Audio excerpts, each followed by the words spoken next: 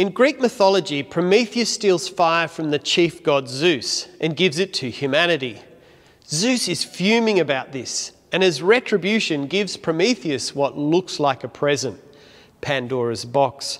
Prometheus opens it, only to release all sorts of evil on the earth: war, death, disease, suffering. He quickly slams the lid shut when he realises what is happening, trapping one last thing in the box: hope. His dilemma: is hope the final and worst of all things, or is hope the armour that protects us from all other evils? That's our question for today.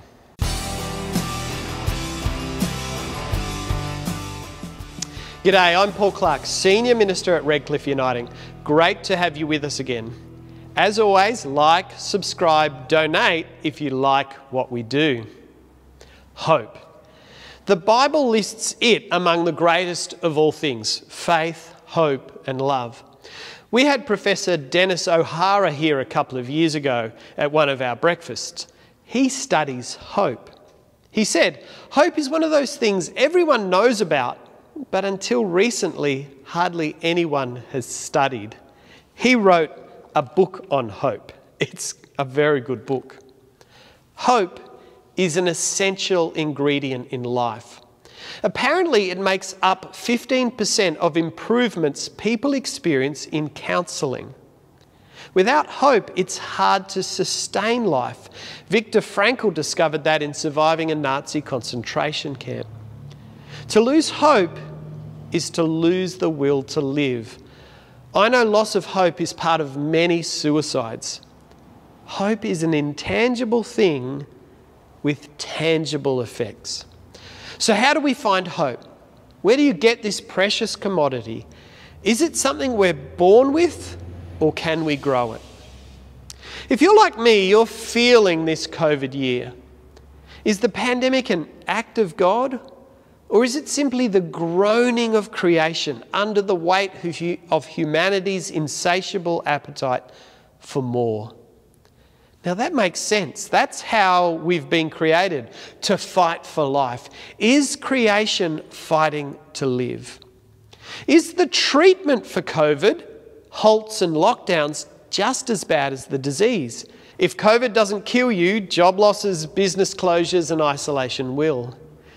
Many are saying we haven't seen the worst of it. The mental toll of natural disasters usually happens 12 months later, and we're yet to face life without JobKeeper.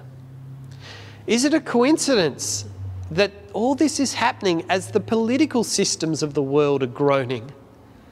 What happened to truth and integrity, character and duty? Historians actually are saying America has been in the same polarised political situation they are now in the past. Phew! That was, though, right before America's Civil War. Wow, we need to pray for America and our world. I read another article that argues social trust in America is collapsing. The left don't trust the right and vice versa. The public don't trust government or institutions like the police. When public trust is gone, social disintegration isn't far behind. The good news, the article pointed to Australia as a nation that still has good levels of public trust. We've trusted our government and been spared the worst of COVID. I'm not trying to scare you. I'm naming what you are all already acutely aware of.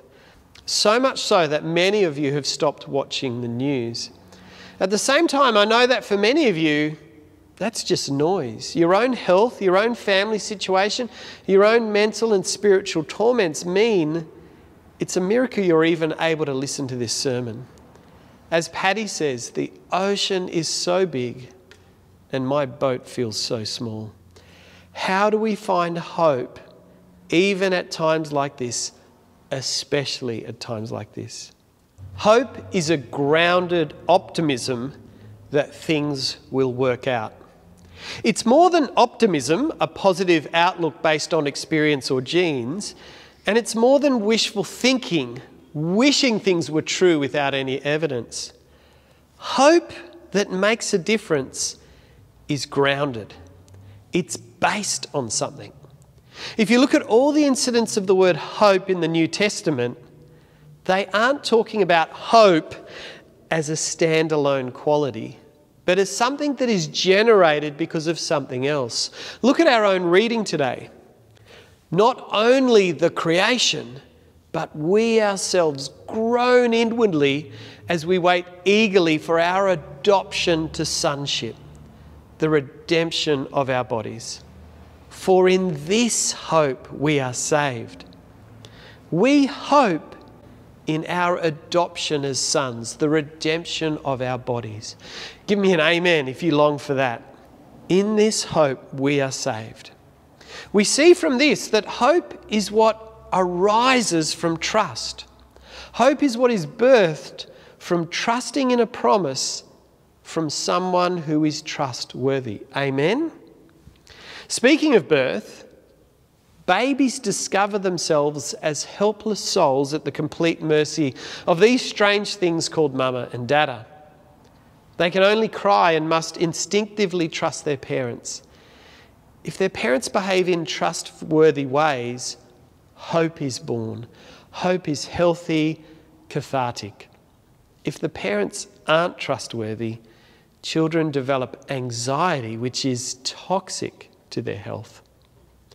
Hope is birthed from trusting in someone who is trustworthy. Someone who is powerful can deliver on their promises. This is really important.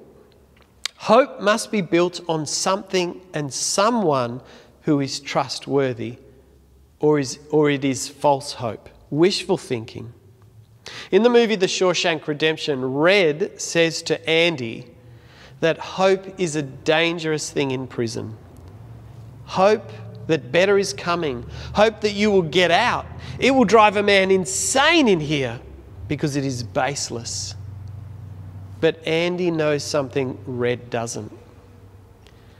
This takes us all the way back to our opening story. Hope can be the armour to get us through all the struggles and evils we face in life, or it can be the last piece of false news that dashes us on the rocks of reality. False hope, trust in someone who is not trustworthy, is the last step before betrayal.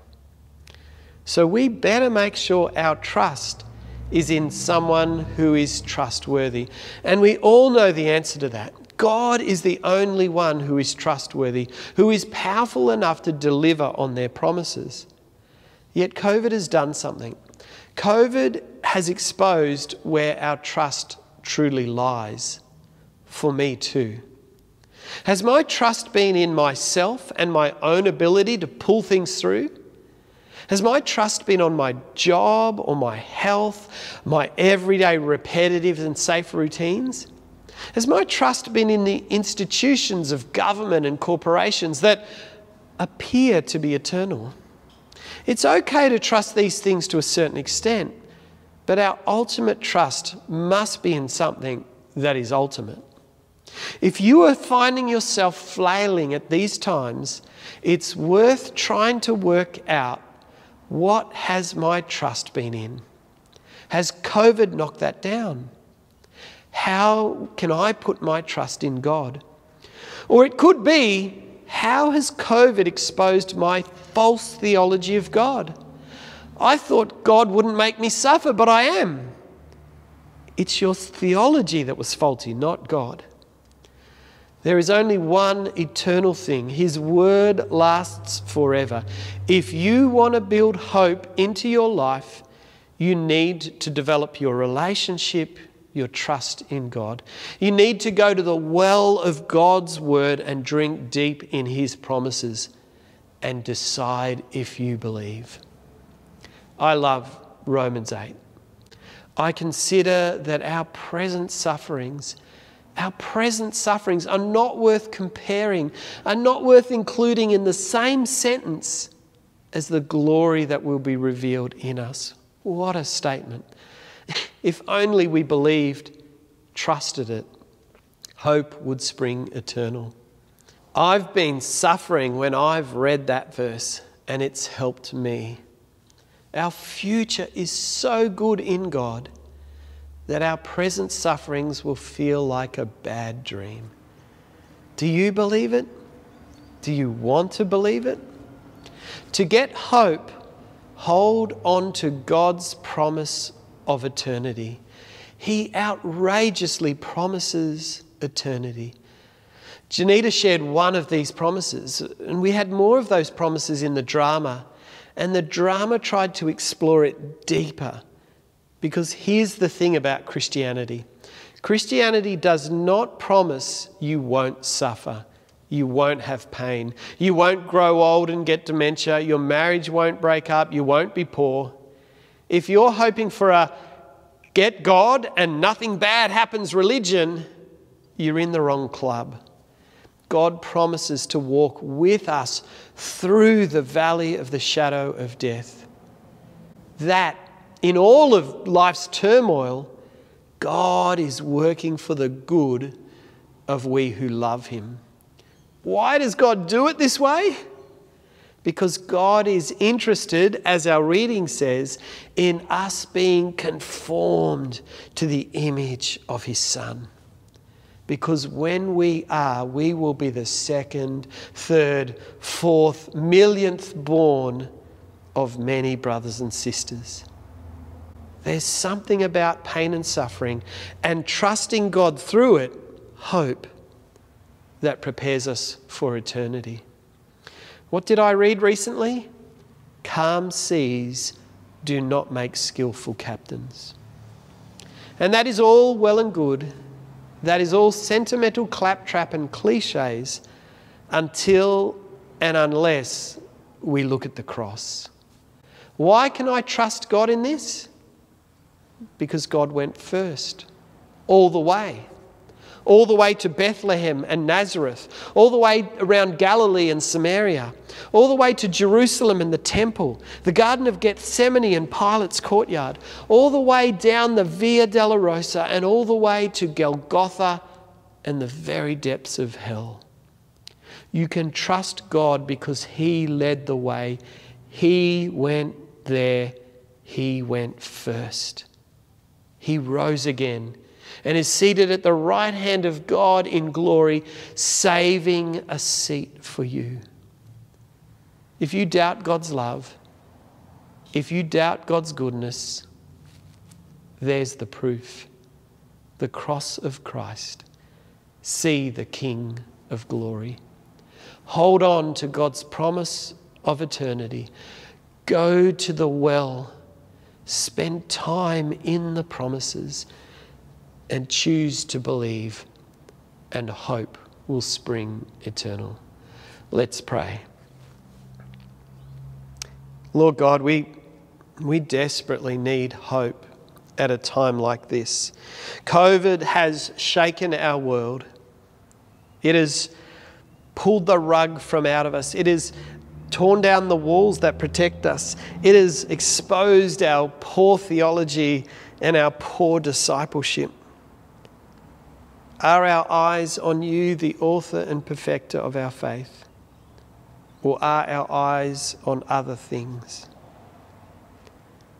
Lord, hope springs from trust in a trustworthy person and the promises they've made. Lord, you have promised us so much. You've promised us eternal life, a world with no pain and suffering. It seems that in this world you are creating the new. Paul, as we've heard in our Galatians study, talks about the new creation. That to get to the next world, we must journey in this world.